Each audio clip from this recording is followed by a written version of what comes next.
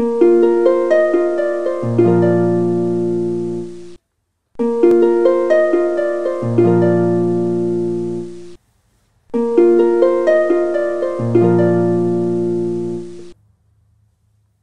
to my channel. I am a mom, a nana, and I love crafting and decorating and doing DIYs. I also work with small children at the school, helping them with reading and math, so I enjoy some children's crafts too. I'm new to YouTube, but I've been decorating and crafting for a long time. I would love to thank you, Arlyn, for the shout out on your channel. I've been watching you. You are so inspiring. Your ideas are fabulous, and you have such a warm, kind heart, and I thank you so much for giving me that shout out. It meant a lot to me, really did. So I'd like to welcome all of you, and thank you so much, all of you that came over due to Arlyn. You said hello. I tried to shout back on the comments, and please feel free to comment below on any suggestions you'd like to see on videos. Okay, so I'm going to start. Let's talk decorating and crafting. So I am doing some spring decorating, and for this year I decided to do an Easter Christmas tree, which I will be showing in future videos. Now I left up my 8-foot tree from Christmas. I did a Valentine tree, and then I decided to do an Easter tree. Now to fill an Easter tree I needed a lot of things, so I decided I'd try to do my decorating on a budget, and I like to hopefully some of you will be inspired by some of these ideas. Everybody has a different way of tweaking it, but it's just the idea and the concept of it. So, some of the crafts I made for the tree are, this is one I made.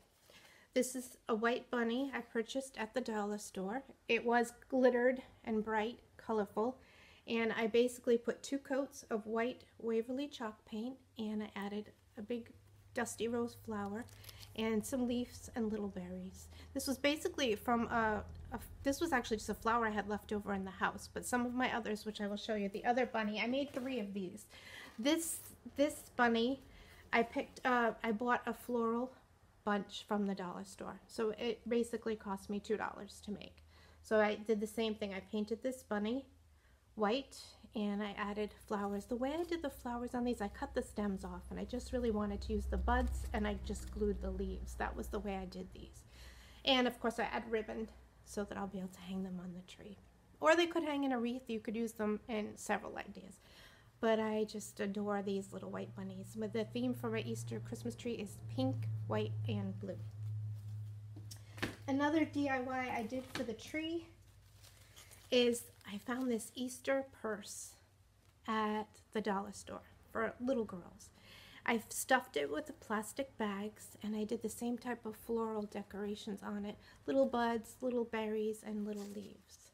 And for the top, I just glued together some pastel eggs and made like a little, and this is how I am going to hang it on the tree, just like with the little handles.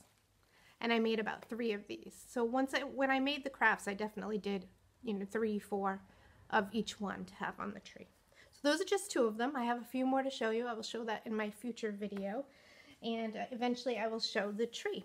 I wanted to show another DIY of what I did with a dollar store sign. I like to sometimes change things up from the dollar store. So my living room has antique colors, and I wanted a vintage look on this sign. So this was the sign I purchased from the dollar store, okay? It's cute. It just wasn't the colors I was looking for my living room. I wanted a vintage look. So what I did, and you can comment below if you'd also like to see a DIY on that, I got a glaze. This actually I had in my house. Okay, it was a decorative glaze. You can tell I've used it a lot. I do a lot of little projects. And I put it over the bunny sign with a paintbrush, and then I wiped it off up and down in the direction, same direction when I wiped it, up and down, to give like streaks of wood. And I also sanded a little bit of the glitter before I did this. There was glitter. I just sanded. It didn't take too long. I just did a little sanding, and I am so happy with the way this turned out. This is exactly the look I wanted. I wanted like a little vintage look. I'm going to probably put this at the bottom, like the mantle spot near my fireplace somewhere. And this is the look I was going for. So I will be doing the other one If you'd like to see a DIY on this, it's really quick, but I'd be more than happy to tape that when I do this one. All right, so I'm gonna do my first decorate with me. Hopefully it will go smoothly. Have patience with me, I'm trying my best here. But I love doing it, right? Here we go. All right, so I actually started with some. I have a book here, a book box, and I put some greenery. I'm gonna go around to talk about it. I put some greenery garland here. You can see my hands, and I added some pip berries, okay? And here is a cross. My lovely niece Lila bought this for me for Christmas, and I wanted to put this under the lamp so the light shines on the crystal. So that's going here. And I added it to a pot because it wasn't quite high enough for the look I wanted. So I just used glue dots. Thank you, Arlene, for that tip on holding things down with glue dots. So that's what I did. I used glue dots to hold it onto the pot. And you're not going to see it. It's really going to just be hidden with the greenery. So that's my plan for there.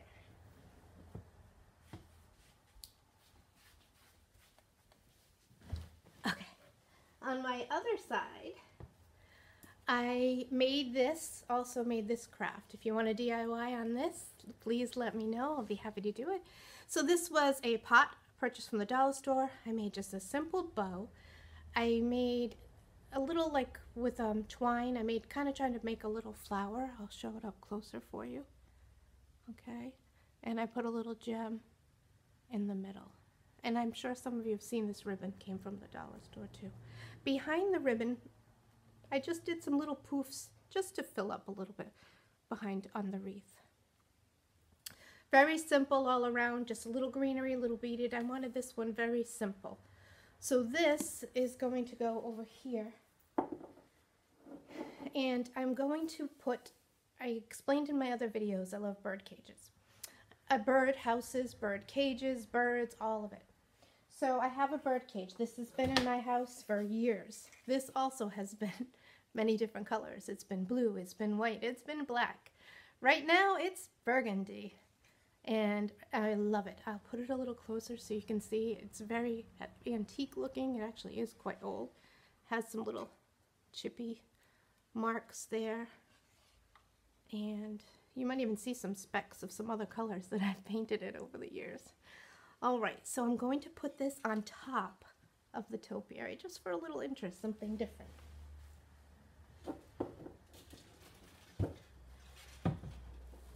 Okay, so that's like that. I'm pushing it to the back, and I'm going to do it like kitty corner, okay? And for the next part in the middle, I made this floral arrangement in a teapot. Now this was basically 2 bushes of florals from the dollar store, and these white florals were from Walmart. The 2 florals from the dollar store were $1, and the white ones were $3.50, I believe, from Walmart. And this was just one bush from there. So this arrangement cost me $5. Now I will tell you, when I did this one, I don't even have foam in. I basically just popped them all in, and you can move it around, tweak it, fix it however you want. And then I'm hoping that I'll be able to save the flowers and reuse them for future projects. And this will be changing too. My decor changes all the time. It'll probably change for the summer, but these colors for this one I did to match my living room that we're in. Okay, so that I plan to put in the middle here. Okay, push that over. Put that in the middle. Got a flower stuck there. Okay, lost a flower back there, but I will find it. Alrighty, so for the bird cage, I wanted to show a little trick I do with my florals to save money.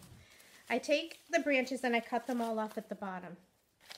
And then I will take the 2 stems, if I can take them apart now. I have 2 stems here. And what I do is I twist them together once I cut them off the bush. And it makes like a little thing. And then I can make a V and I'll just pop it in. Or if you're doing a swag, it can go from either end when you're making a swag. It will make it even on each end and you can just turn them. And that's a way to use, I like a little trick I like to do with my florals. So I'm bending it And I'm just basically sticking this in the bottom of my birdhouse just for a little interest and texture at the bottom, okay? And I got a couple more. I don't want to do too much. I don't want to take away from everything, but I didn't think it needed something down here. And with decor, you can always change it or do what you like and, you know, move things around, change them up. So I'm putting that in there. And I have 2 more to add it. So just a little bit of leafage. I wanted it thicker at the bottom and taper out at the top. That was my plan there. Okay, at the end I will move closer so you can see all the stuff closer in person.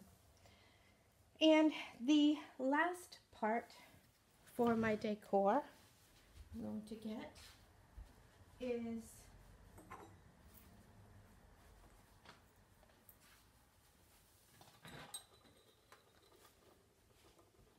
my tea tray. I love this tea tray, and I put it, actually I should show you closer. So this is my tea tray. I purchased it from Amazon, and I love it. This will be out a lot, but I'll change things around it or put things simpler on the tray. So that's going in front. My teapot is gold. I also purchased that from Amazon. And here's the little top, so I like to kind of lean that near the teapot. Somewhere. I might go near the birdhouse. There we go. So that is my little display for today. Thank you so much for watching. I hope you get inspired by my video. I will be showing a close-up as I close this video, and I just want to thank you for being here, and thank you so much, Arlene. Bye, everybody. Mwah.